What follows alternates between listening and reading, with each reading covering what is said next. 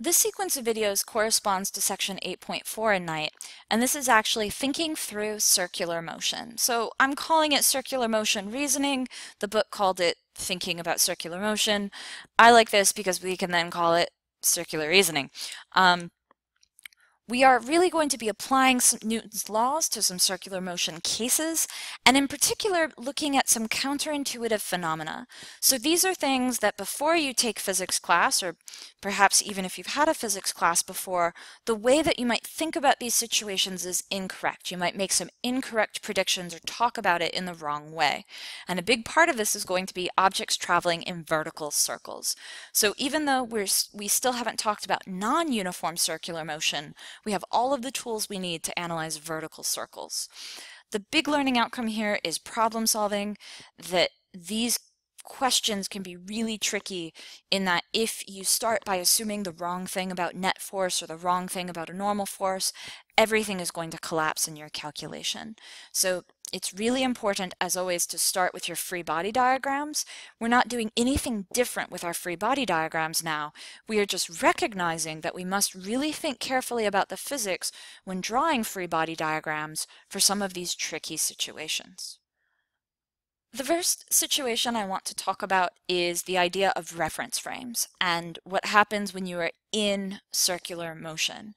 So imagine this car which is going around a turn.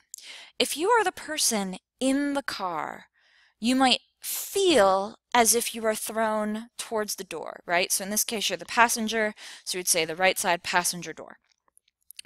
But that's not what's actually happening. There is no force pushing you outwards. And this is not truly a free body diagram, this is just a little sketch.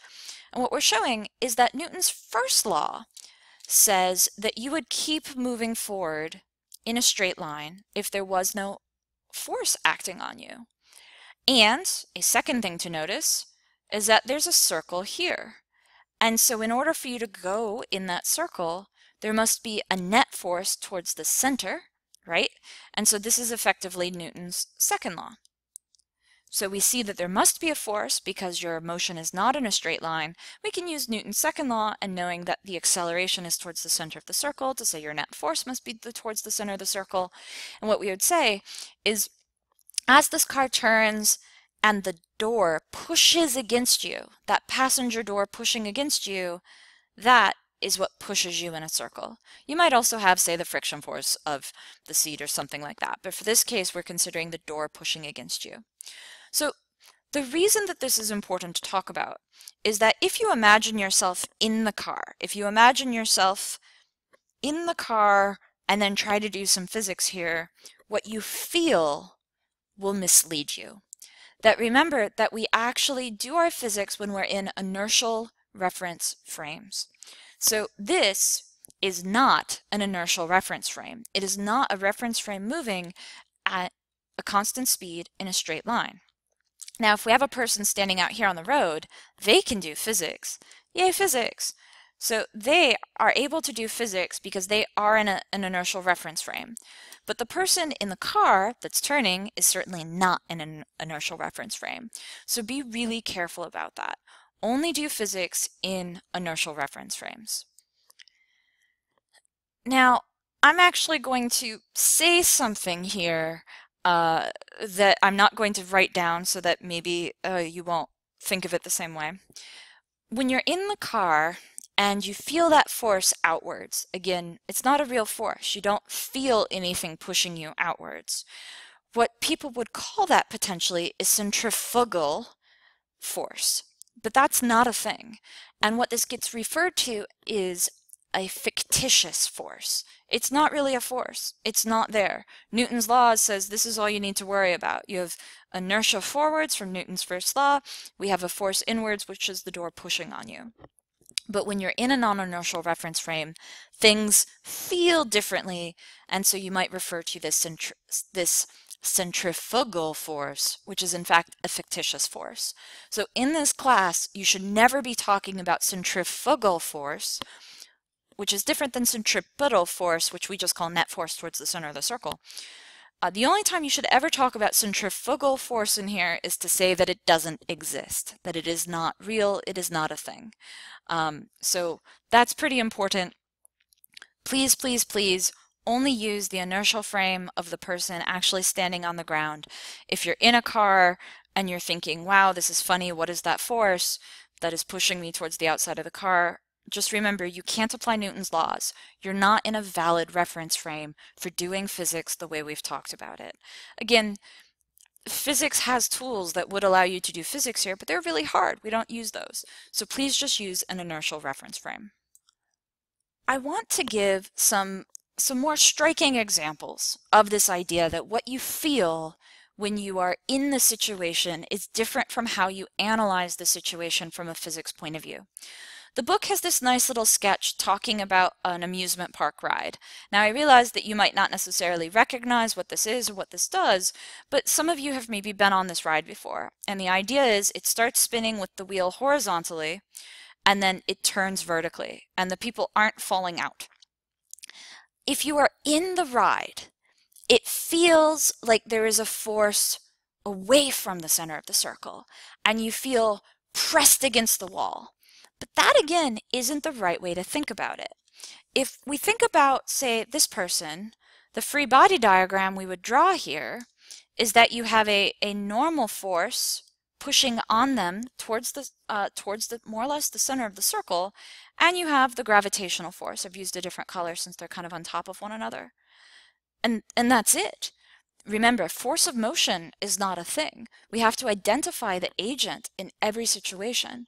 So our only forces would be the normal force and the gravitational force, which are both towards the center. So we would say that our net force is very large and towards the center. But that makes sense, that for this person, we see that they're traveling in a circle. So in fact, the tangential, oh, this is definitely a weird picture to draw this on. The tangential component's there, the radial component's something like that. And so we do see that we expect a net force towards the center if they're traveling in a circle, and in this case, if we say it's a constant speed and we know the radius, we could actually calculate it, right? So if we have a certain angular speed, we can calculate exactly what this net force should be. So what you feel is actually the wall pushing against you. But when you're in the moment, you get the direction of the forces wrong. So please be careful about that. And again, let me just briefly show you what you've maybe been on in the real world that the book has simplified down here. The ride that the book is referring to is this one, where it's very open and it starts horizontal and then eventually actually lifts up. So possibly you've been on this, again, at amusement parks or fairs. The other one that I grew up with is this spaceship looking thing, and that's a little bit different in that you actually start laying slightly backwards. I didn't find a picture of it inside. I don't know if you've been on this, but you start, one version is you actually lie on a little platform, and eventually this starts spinning really, really fast, and the platform slides up so that your feet are no longer on the ground. And if you look, you imagine a person going from laying here to actually laying higher up. They're now actually at a larger radius. So this is that idea that once you have a normal force that has a component that's up, not just towards the center. So again, the main point that I want you to take away from these is that what you feel when you're on the ride is what we call a fictitious force, because really the forces are just the normal force pushing against the surface, like normal, and the gravitational force. There's no force outwards away from the circle. So please be careful, and this centrifugal force, spelled this way, this is not a thing. It does not exist. It sometimes might get referred to in physics books at lower levels or old-fashioned physics books, but now the approach is to just say, listen, this isn't a thing. Everything we've taught you up till now, that's what you need to use. Please don't start referring to this. So this is not a thing because it's the force away from the circle. Sometimes we call this force the centripetal force. And note that The book only refers to centripetal acceleration. We don't ever talk about a centripetal force because it's just the net force towards the center. It isn't any sort of special force. So centripetal refers to the acceleration towards the center. Centrifugal force refers to a thing you shouldn't use in Dr. Ackerman's physics class.